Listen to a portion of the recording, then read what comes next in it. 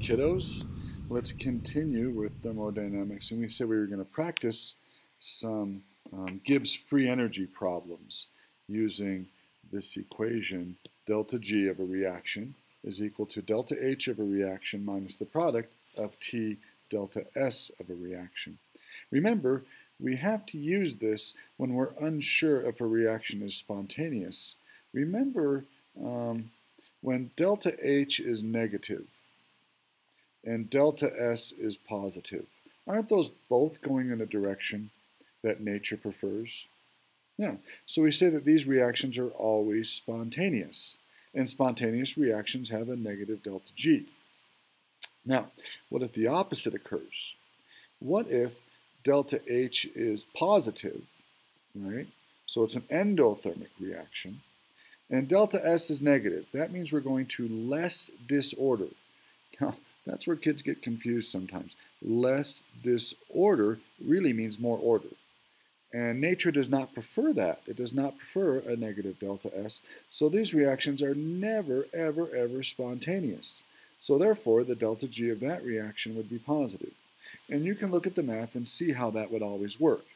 Now, we use this Gibbs equation, this Gibbs free energy equation, when the signs of delta H and delta S are the same. When they are the same, we have to see what role temperature plays in the spontaneity of a reaction. So, this example here, when delta H is negative, it's exothermic. Nature does like that. And delta S is negative. That means it's becoming less disordered. Nature doesn't like that. That means it's spontaneous sometimes. And it turns out it's spontaneous at low temperatures. So delta G could be negative or it could be positive. We have to use the Gibbs free energy equation to determine that. And that's this equation right here, folks. Remember? All right. And the last scenario is when delta H is positive, so that's endothermic. That's going in a direction against nature, so to speak. But delta S is positive. That's going in a direction that nature prefers. It's becoming more disordered. We're making lots of gases from liquids and solids. So nature prefers that. These reactions will be spontaneous, but only at higher temperatures. So delta G could be negative or positive depending upon the temperature. So let's take a look at these examples up here. Are there any of these examples where we know for a surety the sign of delta G? Let's take a look at letter A. Delta H is negative. Nature prefers that, doesn't it? And delta S is positive. Nature prefers that. So we know that delta G in this particular situation will be negative, and that reaction is going to be spontaneous regardless of what the temperature is. And we'll do the math for that in just a minute. Let's take a look at the next one. Delta H is negative. Nature likes that. Delta S is negative. Yeah, nature does not like to go to a lower degree of disorder. So delta G in this situation, we're going to have to calculate. We're going to have to figure it out to find out if it's positive or negative to determine the spontaneity of the reaction. Let's take a look at letter C. Delta H is positive. All right, nature doesn't like that. Delta S is negative. Nature doesn't like that. Yeah, this reaction, there's no way it's going to be spontaneous, so we know delta G is going to be positive. We just don't know the magnitude until we plug it into our equation. And let's take a look at the last example. Delta H is positive. Nature does not like that. Delta S is positive. Nature does like that because it's becoming more disordered. So delta G in this reaction is another question mark. We don't know if the sign will be positive or negative until we do the math. All right, so let's go ahead and start with letter A. Let's change colors here so it might be a bit easier to see. And let's plug it in. So we have delta H, which is negative 75.9 kilojoules, and that's actually kilojoules per mole, minus the product of temperature. Now my temperature is in Kelvin, so that's nice, because if it's not, if it were in Celsius, we'd have to add 273, but I've given you the Kelvin temperature here, and we're going to multiply that by delta S of the reaction, which is 138 joules.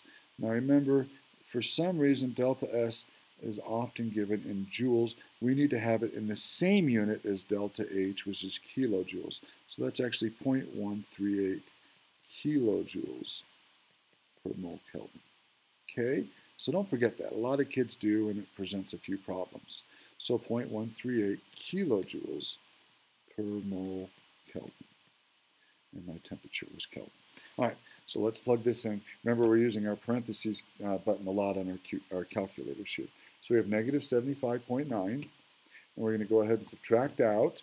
We're going to use our parentheses, 273 times 0.138. We'll close off our parentheses, and I get a negative 114 kilojoules per mole. Hey, we knew that it was going to be negative, didn't we? Yeah, we predicted that before we even did the problem. This reaction is going to be spontaneous. Okay, let's try the next one. Now, we don't know the delta G of this one before we do the reaction. We have to, or before we do the math, do we? Because the sign of delta H is negative and the sign of delta S is negative, and whenever they're the same, we're unsure of the spontaneity until we do the math.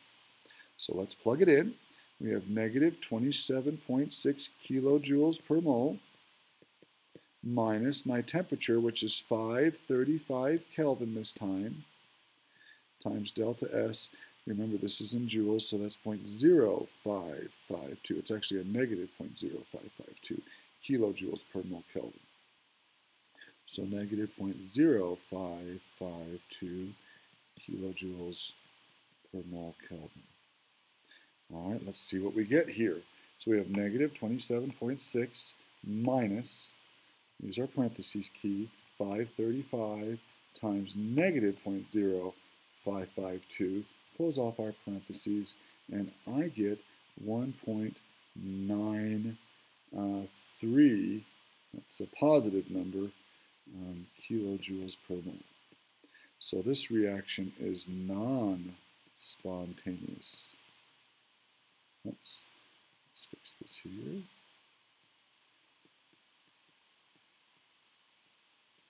Remember, how do I know it's non-spontaneous?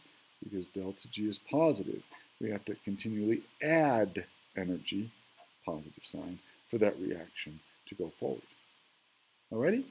Why don't you try C and D on your own? So pause the video, give them a whirl. By the way, you know your answer to C will end up being a positive number, but do the maths, find out what the magnitude is, then come back to the video, and we'll see how you did. All right, welcome back. Let's try letter C together. We have 365 kilojoules per mole minus 388 Kelvin times, remember this is 0.0552, and that's a negative, kilojoules per mole K. So negative 0.0552 kilojoules per mole K. Let's see what we get. 365 minus, parentheses, 388 times a negative 0.0552, and we end up with positive 386 kilojoules per mole. So this reaction is also non-spontaneous. How do we know it's non-spontaneous? Whoops. How do we know? Sorry about that, kiddos. How do we know it's non-spontaneous? Because my sign of delta G is a positive sign. I have to add energy for it to continue. All right, and the last one, let's do that together. We have delta H, which is 452 kilojoules per mole, minus my Kelvin temperature, which is 165 Kelvin, times my delta S of the reaction, which is a positive 0.0557 kilojoules per mole K here. So positive 0.0557 kilojoules per mole K. Now, we don't know what this is going to be because the sign of delta H and delta S are the same, so they're sort of competing against each other. So let's do the math here. 452 minus, parentheses, 165 times 0.0557. We'll close off our parentheses, and I get positive 443 3 kilojoules per mole. And then we have another non-spontaneous reaction. So if we want this reaction to proceed, we have to add energy from an outside source to continue that reaction. Okay, kiddos? All right. Now just remember this table here, folks. If delta H and delta S, if delta H is negative and delta S is positive, nature prefers that. Those are always spontaneous, and so delta G will be negative. If delta H is positive, endothermic, and delta S is negative, less disorder, which means more order, nature doesn't like that. That's never spontaneous, and so delta G is positive. But when their signs are the same, either negative, negative, or positive, positive, we need to use the Gibbs free energy equation to calculate the value of delta G to determine whether we need to add energy or if energy is being given off. If we have to add it, it's non-spontaneous. And if it's negative, it's being released, it is spontaneous. Okay? Hopefully that helps, kiddos. See you soon. Bye-bye.